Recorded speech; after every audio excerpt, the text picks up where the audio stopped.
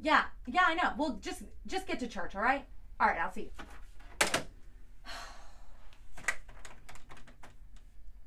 Yeah, hey, this is Stephanie from church. Yeah, we haven't seen you in a while. We need you to get to church. Hey, I don't care how long you've been in labor.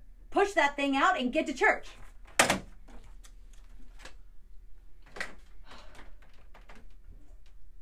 Yeah, hi, this is Stephanie. We haven't seen you in a while.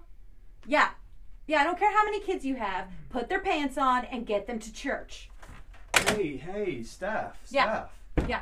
What is going on in here? I'm calling these people. You said that we needed to invite people to church, so I'm just making sure we follow up on that. I know, but it sounds a little bit harsh the way you're talking to them. You told me to do this. What do you want? Well, listen, there's a much easier way to invite people to church. Karen made these wonderful cards. Look, love came down, and it's got everything they need to know about our Christmas services. We've got the Madrigal Dinner Feast, which is on December 9th and 10th. Yeah.